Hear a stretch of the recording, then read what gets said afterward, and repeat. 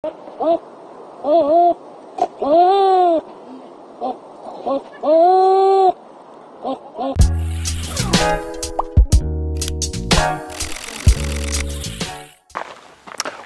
to the 10-acre woods. You can see we have some snow. We're kind of expecting it to maybe melt a bit, but it's supposed to be sunny today. It's overcast. But today's the day we're going to put Carl in with the girls. So we've been moving some of the animals around and putting some of the little ones in the barn. And here we go. All right, Carl. Carl's been pretty excited, as you can see. You got the broken fence too. Yeah, he broke part of the fence the other day. Tara informed me. Where is the fence that he broke? Right here. Oh yeah. Hey girls, right here. He's been, I guess, bashing it. And of course the girls have been taunting him. Poor boy. Look at them all lined up and ready.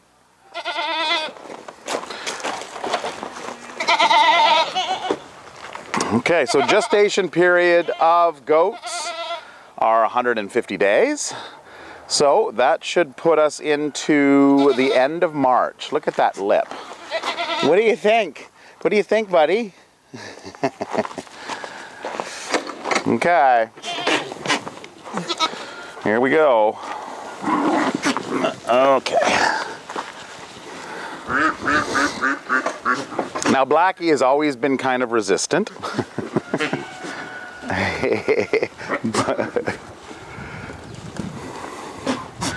Oh boy.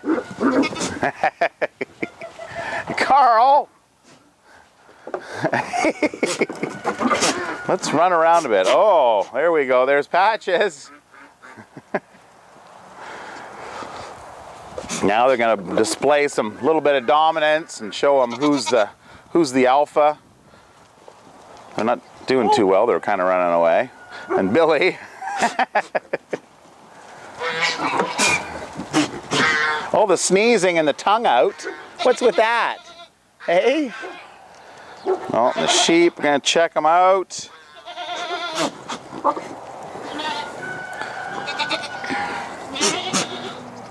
All this excitement. Barry doesn't know what's going on. He's like, what? Barry! Barry! Hi!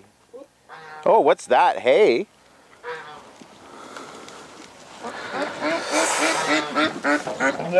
Okay, so I wanted to touch base on something else too that came up that I may not have, I don't think I have covered, is the antlers. Antlers or horns. I called them antlers in I think a Facebook post. Correction, they're horns, they're not antlers.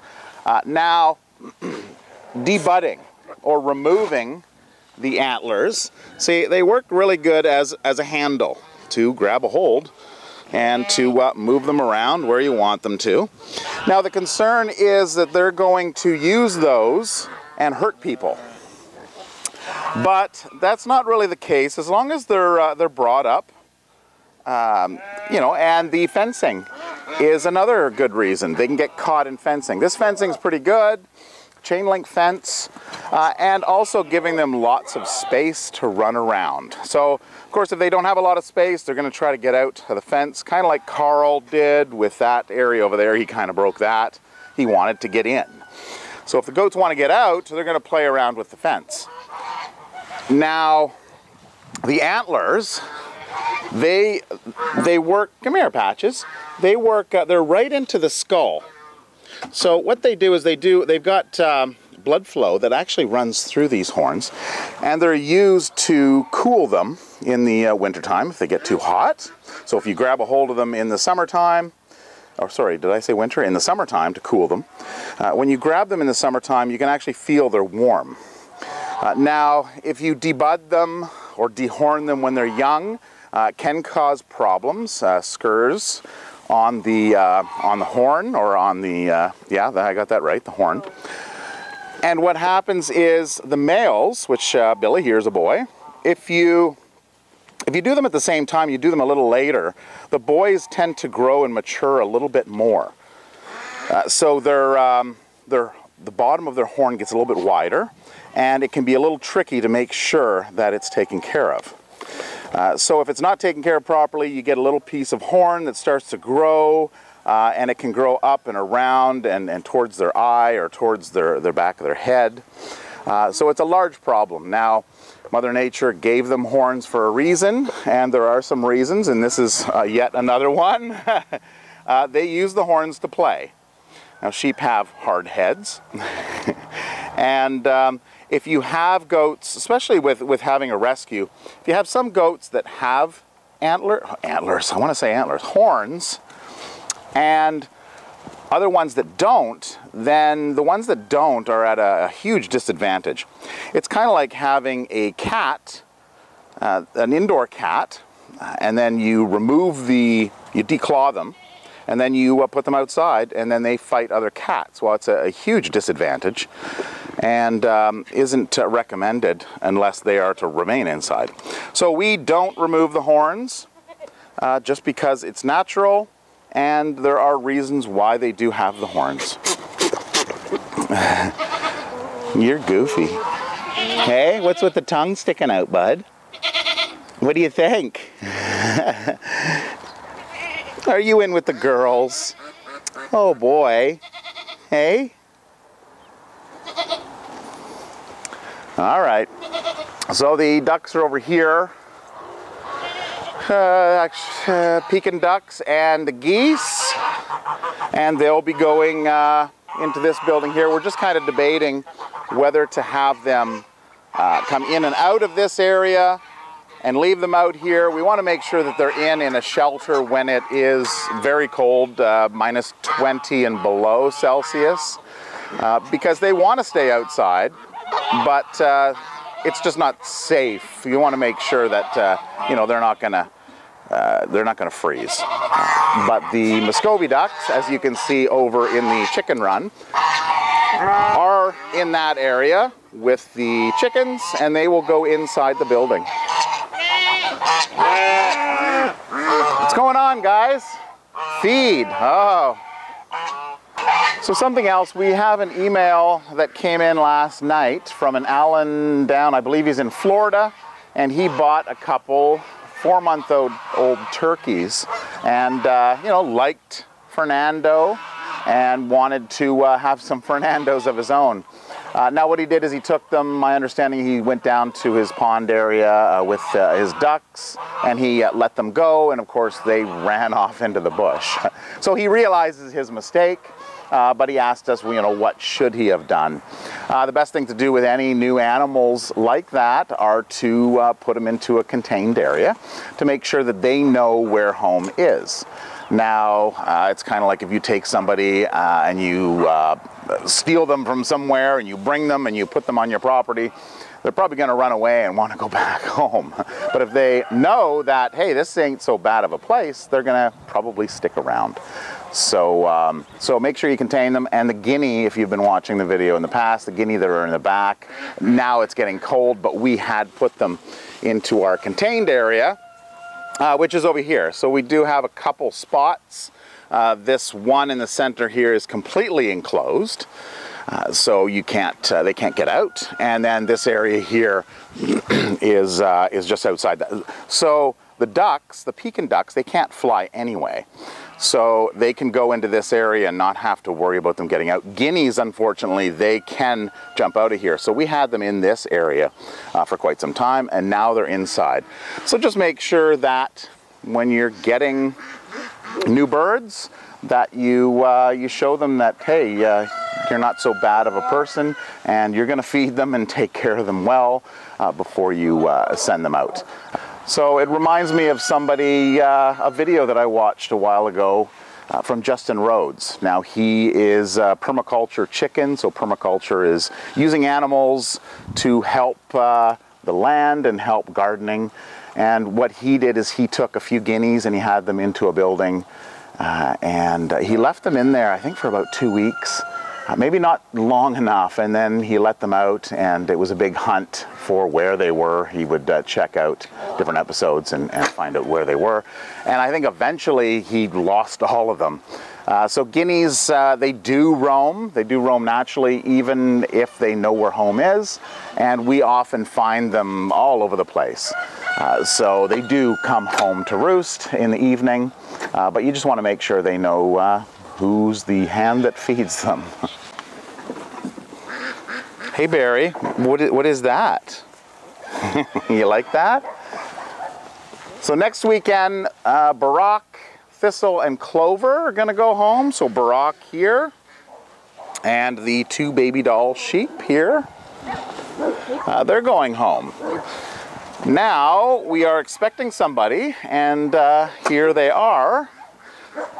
So it is ducks, and they're very friendly ducks, and apparently they tap on the window and they show their affection, but the ducks can show their affection in strange ways. So they're a little concerned that they might be a little bit aggressive, and they apparently have a long name. They both have really long names, but she goes out and she says, "Hey guys." So the ducks know her as, or know their names as Hey and Guys, so we'll probably just call them Hey Guys. Then they found out that if you go on top of the cover, it's warm. Oh! So guess where they've been every day? So they've been where? On top of the hot tub cover. Oh, the hot tub cover. Yeah. Look at the hearts. Yeah. No, I wrapped them in the blankie. Yeah, that's in love. You know what? Good for you though. Most people wouldn't even have wrapped them. Oh, I felt so bad. Yeah. I'm like, well, maybe in the truck. Yeah. That's fine. Hi guys. Hey guys. Which one's Guy? Which one's Guy? You'll know because one will always be. Hey baby. Oh, handsome! Yeah, you're handsome! Look at that, eh? Oh yeah, they're talking. Yep. Oh, I wish you guys were nicer. Maybe they're just too nice. You did your job. You did it amazing. They are so friendly, but understanding that when they are friendly, they nip and they, you know, that's how. Which is okay if it was just us as adults. Yes. But when the kids don't go out there because of that, yeah, it's too hard. So kudos, you did good. You just thanks. They're just really good. Hey and Guys just came in, as you saw, and we put them in with the other birds. So there's lots of talking going on. So here we go. This is Drake, the old boy. And out of the two ducks, this one has a curly head on it. So I think this one's Hey, and then this one's Guy, or Guys. Now, Guy is over talking with Hunter, which is the boy, and this girl seems pretty excited to see him.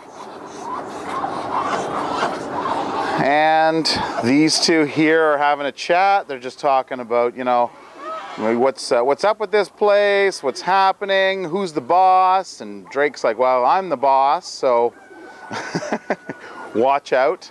Hunter and him were kind of having a little talk about that before, so we'll see how the pecking order goes. It looks like things are, you know, relatively good. So lots of talking going on, and that's what Muscovies do. Oh, what do you got there? Oh, and Drake's like, hey, come on. What's with the new guy, eh? Wow, look at all the talking. Oh, that's hilarious. Here are the little girls. So this we have Petunia, and we have Daisy, and we have Carly, and we have Coco, and Lucy. Now you'd never know Lucy's like 3.5 years old. She's pretty much, I think she's the smallest one in here now. But she's got the most spunk, don't you, girl? And these girls are really filling out. Hey, what are you doing, Lucy? Hey, this is your winter spot. Now that Carl's out, you guys have to stay in. You can meet him next year. You girls are too young, and then Lucy's just too small. Okay, so coming back, where are the, oh, look, there they are. So here's Mama Hen and her 2 pea chicks. Now there is a woman that's interested in these 2 chicks, and we said, well, we're gonna rehome them as a trio because, of course, you don't want to separate the mom from the little ones. So they are about 4 hours away in southwestern Manitoba, and she was looking for some pea chicks. So those 3 will be making arrangements. Hey, what do you think? Yeah. And Fernando, oh, you're inside here. Are you the security? You're acting security? And our cute little Julianne pig. Hey girl, so we got somebody interested in you as well. But you are an excellent little girl. Very friendly, extremely friendly. Hey, what do you think? What do you think? That dirty nose. That dirty nose. Okay. Okay, so we are going to make sure that these guineas don't get bugs. You want to make sure if they're inside that they don't get any kind of mites or anything. So we're going to give them an initial treatment of ashes. So this is their ash bath that Tara's laying out here. And with some diatomaceous earth we're going to put in there as well. All natural. And they're probably not going to bathe with us in here, so we'll probably have to go out and monitor them from out here. Hey girls, you girls going to watch too? Mark, film it. Yes. Oh. All right. They're checking it out.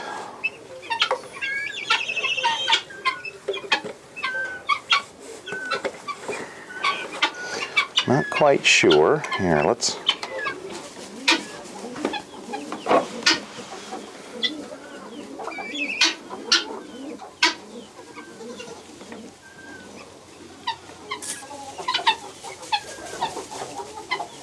Nope. Looks like they wanted to check it out, but they're not planning on bathing with us watching. So they want a little peace, a little privacy. All right. Carl, what's up? You figured you'd time for dinner, eh? Or lunch, I guess. You're all done your greetings? Everything's kind of back to normal. All the excitement's over. The boys are eating. All the boys are eating, actually. Girls are all hiding by hubby. And the girls are over by the girls. And you can really smell Carl. You can see here, see how dirty he is on the front? Just all dirty here. So what he does, he's nice and clean on the back end, because what he does is he turns his head and he pees on his chin and on his neck. And you get that really musk smell, or urine smell, I guess. And that's their perfume. That's what they use. So for the past month or so, when he's been around with the girls, he has, hey Lambert, he has, you get out of the car and you can smell it in the air. So he looks much better in the summertime when he's separated from the girls. Now this pond, it's going to eventually freeze. It's gone down substantially. All the ducks, lots of ducks this year. I think there's 32 waterfowl that we have there. And most of them I think are, actually I think all of them I think are in there now. So yeah, they're going to go into that building and we'll bring out water for them in the morning and in the evening And you don't want to give these guys too much water because they just like to play. Oh, look at all the roosters. The band of brothers. Where are they? Yeah, right there. All hanging out together. Oh boy. The Bush Boys.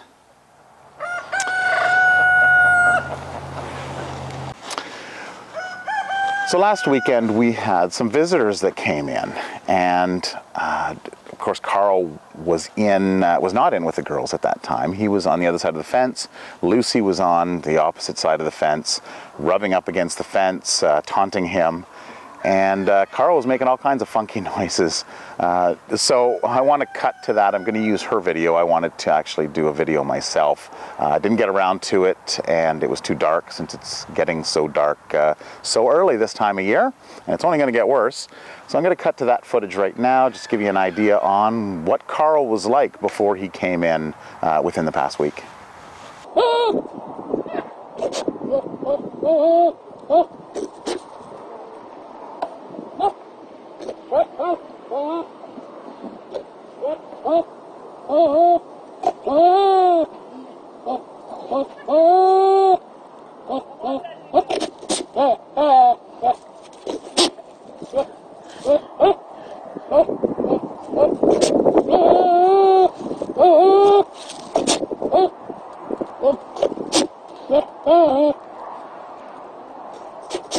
If you remember from last week's video, we had some animals that came in. So we had a goose that came in that was, well, we actually went and picked up the goose on the highway. Then we had a pig that came in. It looks like one of our Juliana painted pigs from last summer. And that was dropped off by a couple who found the pig up just north of the city of Winnipeg. So we weren't able to get in contact with the owners on that. And it looks like it's a surrender situation, so we're going to put her up for adoption. But we have somebody in mind that before we even made that decision to put her back up for adoption, that they wanted her. So it looks like she's going to be going soon. And then this guy, who the one-horned goat. So he is. He's going to be going to a sanctuary just south of us, down towards Steinbach, Manitoba. So he should fit right in there. So he'll be going, I believe, tomorrow. He is heading off. Tomorrow morning, I think he is. He's going to be picked up. Then they're going to take him to their vet just to get him a once over and make sure everything's good, and then he'll be put in there. So that's the update on the animals that came in last week. So I'm back in the house, and I just wanted to show you this. Tara has been working with something she's calling Nature's Craft House that we're going to run every Sunday. So these guys here, she had picked these framing up at Dollarama. We want to actually get a laser cutter and start cutting these things out on our own, but it just had synthetic material. So guess what we replaced it with? You're right, we replaced it with Turbos and Tinkers and Lambert's wool. So that gives it just that extra little bit of a touch, and there's so much cuter with actual real wool. So the other thing that we have is Tiana, over the past number of years, has been doing peacock jewelry. So she takes and she actually makes this jewelry and puts them into earrings, different styles of earrings and brooches and things of that nature, and even the fluffy white ones. So we're going to do a bunch of that kind of stuff and get together like we did with the carding, the wool carding. And we're going to do that every Sunday, I think 12 to 3. Tara's been picking up a few extra things like these spinning wheels. There's one, a bunch of crafting material here. My computer area is starting to get cut out and dwindled down. And then another wheel here. And there's the wheel from the carding video that we did. So here's wool down here that hasn't been carded yet. This has been carded, and there's just all kinds of different fun things going on here. So that's it for this video. I hope you enjoyed it. Lots going on here at the 10 Acre Woods. Winter is setting in, so we're getting ready to stay inside and do a little bit more things inside. So I thank you for watching, and until next week, have a wonderful week. Take care. Bye-bye.